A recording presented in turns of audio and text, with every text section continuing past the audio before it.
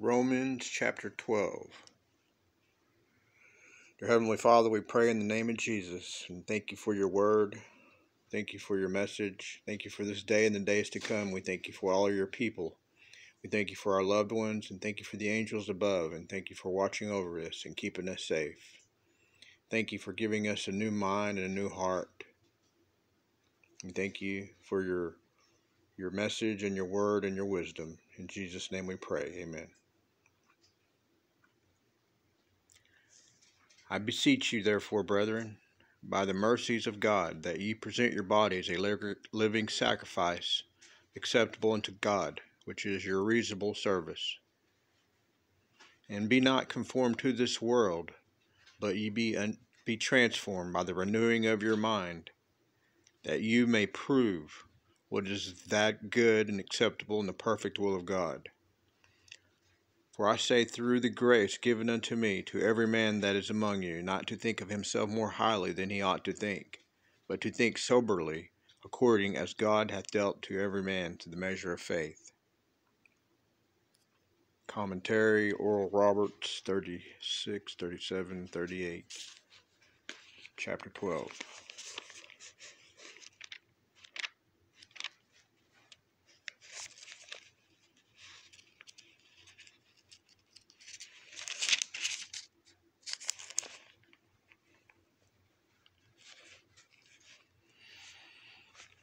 36. I beseech you, therefore, brethren, by the mercies of God, that ye present your bodies as a living sacrifice, holy, acceptable unto God, which is your reasonable service.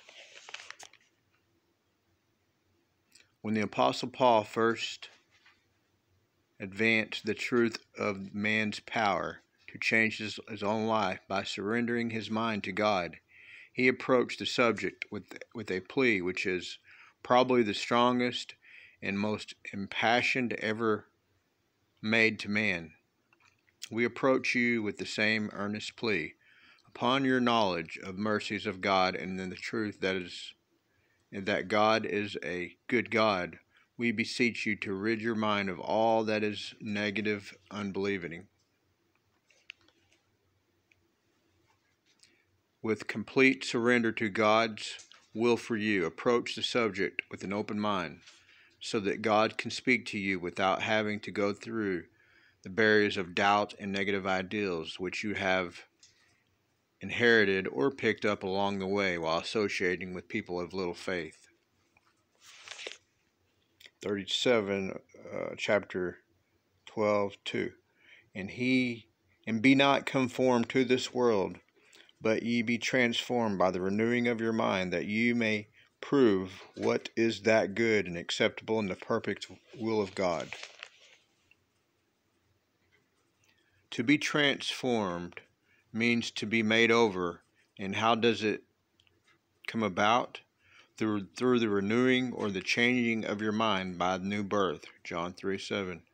Being a Christian doesn't mean we have to leave this world. We're in the world, but we're not part of it. You can be a businessman and look for Jesus to come. You can live a life in which you buy and sell and look for Jesus. You're looking for the soon coming Jesus.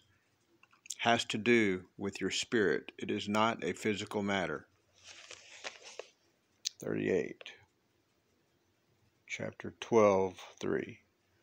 For I say, through the grace given unto me, to every man that is among you, not to think of himself more highly than he ought to think, but to think soberly, according to God, and hath dealt to every man the measure of faith.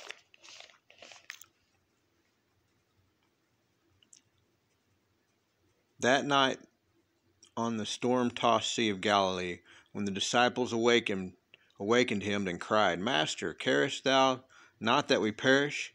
He awoke, stepped to the end of the boat, raised his hand, and said, Peace, be still.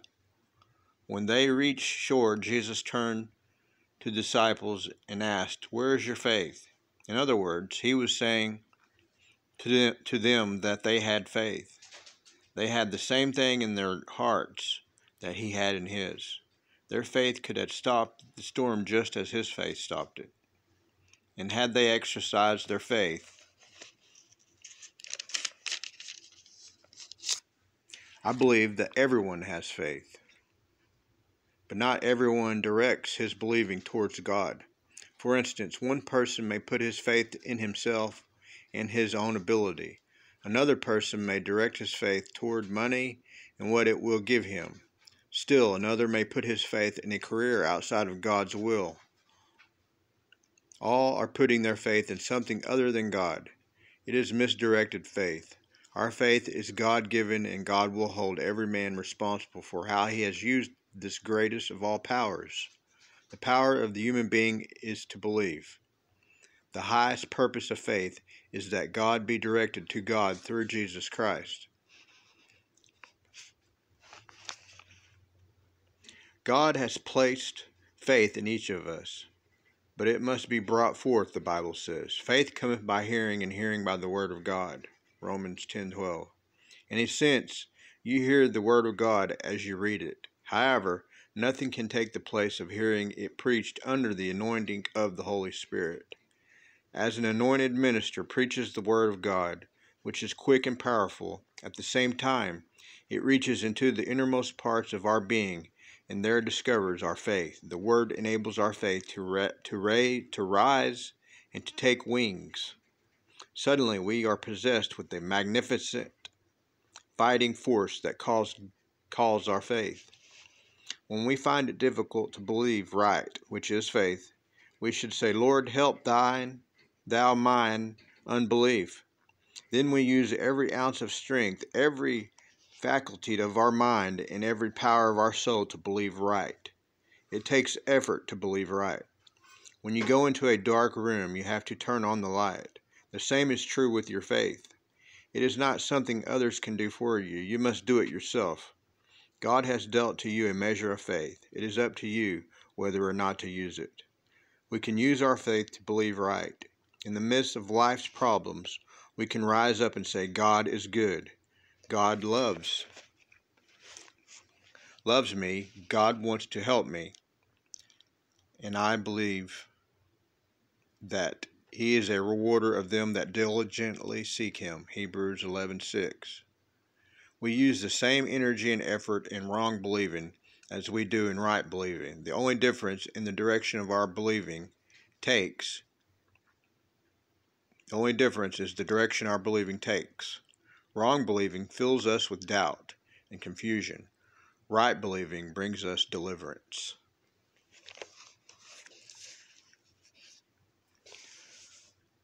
For as we, many members in one body, and all members have not the same office, so we, being many, are one body in Christ, and every one members one of another.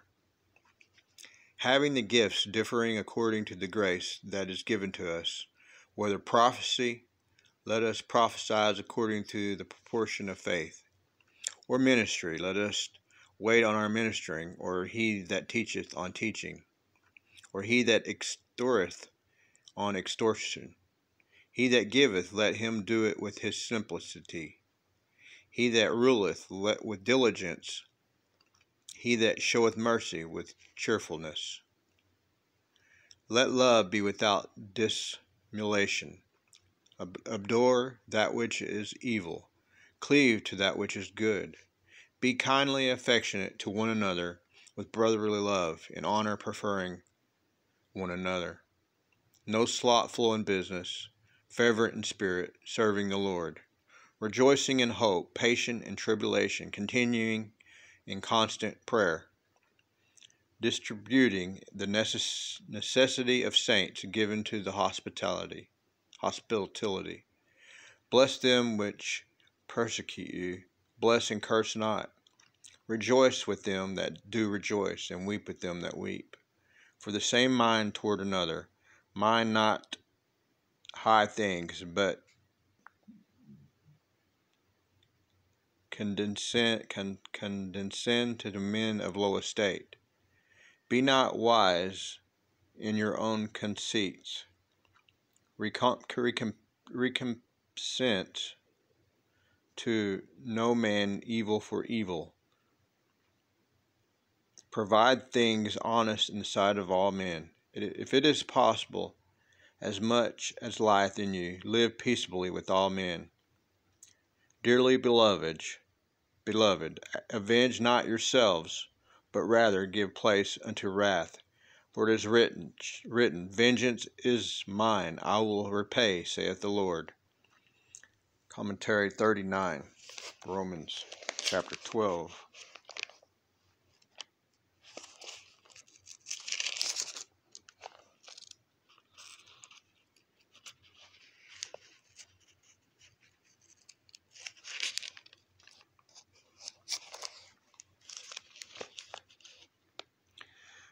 The fear of criticism is one of the worst fears we allow ourselves to develop. What people say about us is important.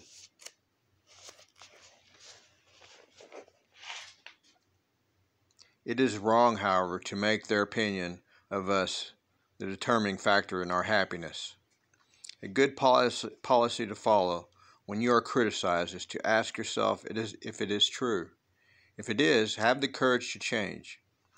If it's not true, take the criticism, put it in the hands of God, and leave it there.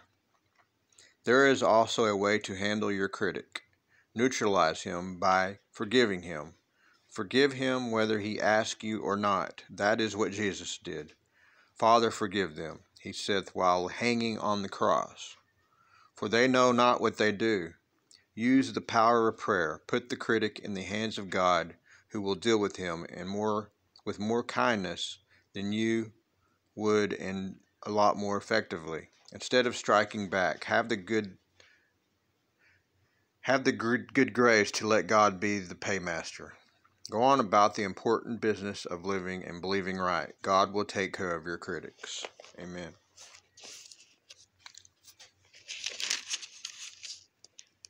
Therefore, if thine enemy hunger, feed him. If he thirst, give him drink. For in doing so, thou shalt heap coals of fire on his head. Be not overcome of evil, but overcome evil with good. Amen. Pray to Jesus. Hallelujah.